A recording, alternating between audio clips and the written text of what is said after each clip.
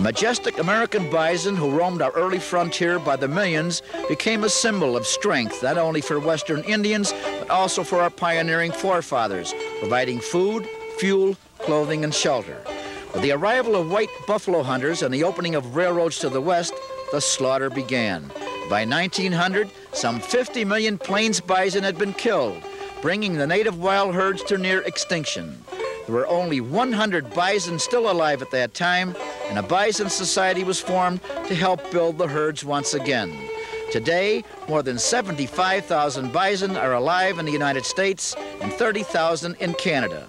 The American bison is no longer in danger of becoming extinct. It's evident right here in western New York, in the town of Ellicottville, some 45 miles south of Buffalo, a 600-acre spread, more than 300 bison, the largest herd east of the Mississippi. It's called the B&B Buffalo Ranch, founded by former Supreme Court Justice Frank Baker and managed by his son and partner, Glenn Baker. Since I retired from the bench, I decided to go back into the trial practice, and it's a type of work that has a lot of pressure. And of course my son got me interested in this, and it's a release and an outlet for me. How did you get started? Where did you get your first bison, and how many? Well, we bought our first bison in South Dakota from the Custer State Park. It's a very large state park up there, and they have a herd of approximately 2,000 buffalo. And we decided that we wanted to get the healthiest animals that we could in the nation, and that's where we located them. We hear so many people refer to the bison as a buffalo. Are we all wrong by calling these animals buffalo? No, not really. The common name is buffalo. Their scientific name is bison. Glenn, is raising bison much different than raising, say, cattle? It is different. Bison are still a wild animal, so you have to handle them with a different manner. They're not an animal that can be pushed. You got to lead them, and you only handle them a few times a year.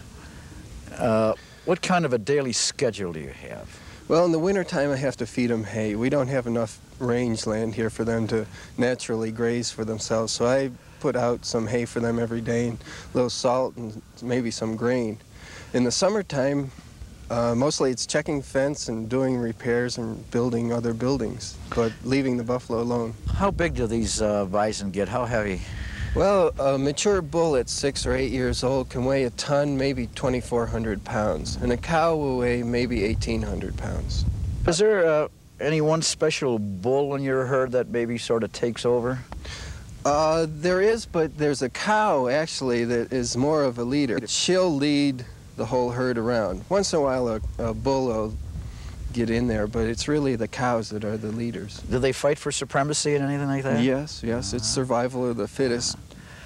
They mean, I mean, we've been walking amongst them, but you certainly wouldn't want one for a pet, I don't imagine. No. Some people have raised a little calf that's been abandoned into a pet, but as it gets older, that wild instinct will come out. We treat them as a wild animal. What is the product you're selling? The product that we're mainly interested in is the meat of the bison. It's an organic food. It's grazed. It's not shot up with any chemicals. It's not fed any drugs. And in that sense, that we're growing a good product that is lower in cholesterol, lower in fat. In fact, it's lower in cholesterol than fish or chicken.